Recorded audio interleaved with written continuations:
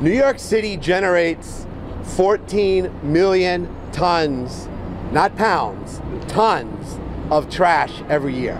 New landmark legislation proposed today aims to reduce that by requiring corporate-owned fast casual restaurants to provide the option of food packaging that can be returned, sanitized, and reused. Businesses like Deliver Zero create reusable containers already used in the city. We need massive change from not just a handful of corporations, but all corporations, and many of them will not do it unless it's legislated. Some restaurants in the city already have the option, like Blue Park Kitchen in Midtown and Raiz in the East Village. Founder Nick Johnson was an early adopter of Deliver Zero. If everyone did it, there would be so many places you could return it.